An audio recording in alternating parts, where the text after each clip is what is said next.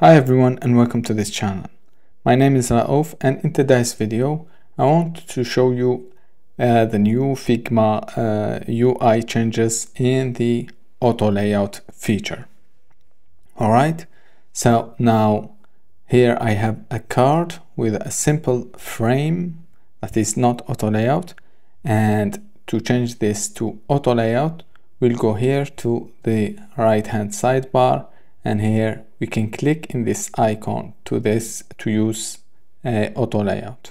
All right, now our frame has changed to auto layout, and here in the auto layout panel we have the width, the head, we have here the option of our auto layout behavior.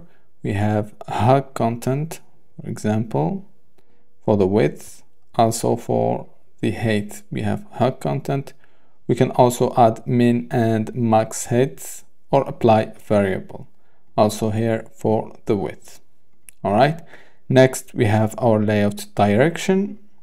Here we have three wrap, horizontal and vertical. We'll keep it vertical. All right, let's adjust our width like that. Also we have the space between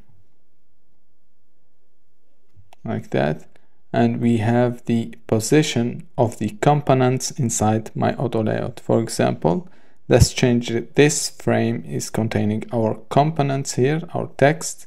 Let's change it to auto layout, and here we can align our components inside the auto layout. Let's keep it at left top, and also we have, let's select this frame, we have the paddings, horizontal and vertical, and here in this icon we can change each padding individually.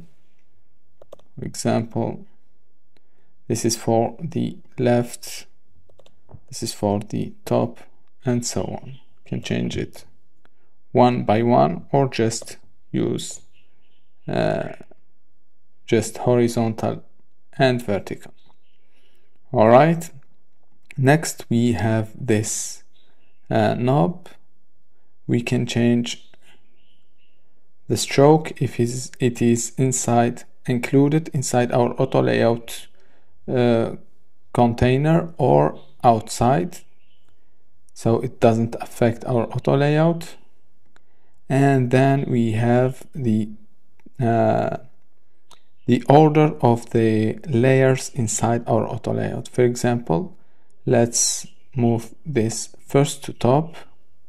As you can see, we have 3 circle layers here.